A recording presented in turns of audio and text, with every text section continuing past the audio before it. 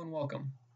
I am Justin, and today I will be teaching you how to create a V-carve G-code generation using F-Engrave. Let's get to it. First, let's go over a few of the basics. We begin with the DXF file. This is a drawing exchange format file.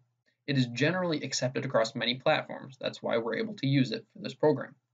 Then there are the G-code files. G-code is a programming language for CNC machines that tells them when, where, and how to move. We will be generating our G-code using F-Engrave. Alright, so to get started, we need a DXF or any type of CAD drawing. I generally use AutoCAD to draw my files, but many online sites have free downloadable files already in DXF format. Download a file of your choice or follow along with the file that I have provided in the description. The F-Engrave main screen allows users to create G-code from their own words and fonts. We will not be using this feature in today's video. First, we need to open up the DXF file that we have just saved or downloaded. Click on the File tab in the top left corner, and we are going to open a DXF file. This opens our File Explorer tab. Navigate to where you saved your file and open it. The file then opens in the large box to the right of the settings. Now that we have our file open, we can go through each of the settings to determine the outcome that we would like. First, you'll notice at the bottom, it gives us the bounding box, which is the height and width of our final product. Now I want my final product to be about 4 inches tall. So I'm going to change this image height to 4 inches. Now you'll notice that it's asking for a recalculation. For this, we'll just go click Recalculate, and it'll recalculate the image to the correct size, as it shows here below. We can also change the width by changing the image width percentile. The next set of settings allows us to change the image position and orientation.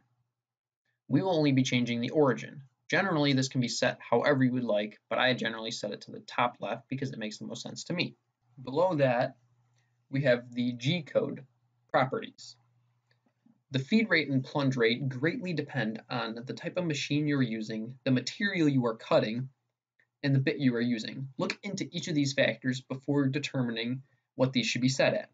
For my machine, I set the feed rate to 50 or 60 inches per minute and the plunge rate to about half that, so 25 to 30 inches a minute.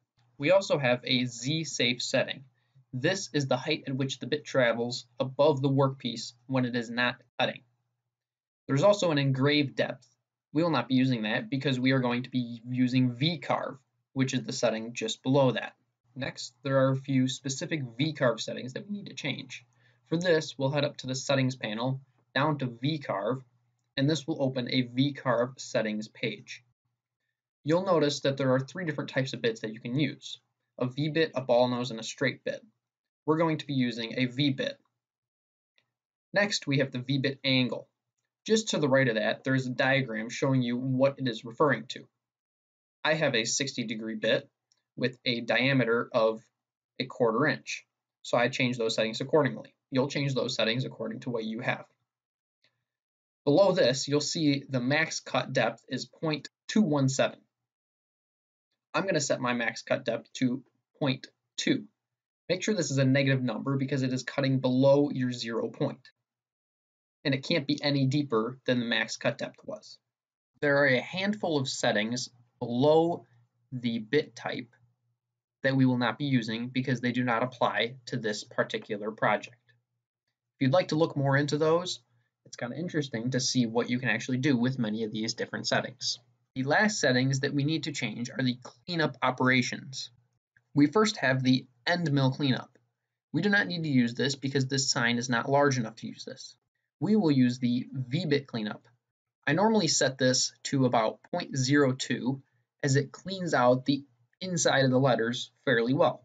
Alright, so the last step in the process is to actually calculate the G-code. To do this, we'll click Calculate V-carve.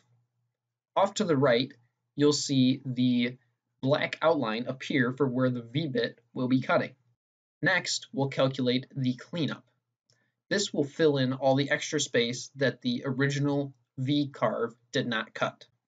Now we need to actually save the G-code that we just created. To save the V-clean, hit Save V-clean G-code and save it where you remember. To save the other G-code, hit Save G-code under the File tab in the top left corner. Save this one in the same spot so you remember where they're both at. When you get to actually cutting this out, it is a good idea to run the vcarve file before you run the vclean file. I hope you enjoyed this video. If you have any additional questions, leave those in the comments section below, and I will be sure to get to them. Be sure to check out the additional links I've provided if you would like to learn more about F-Engrave, file types, or CNC machining. Please enjoy this short time lapse of this Ford logo actually cutting out. Thanks for watching and have a great day.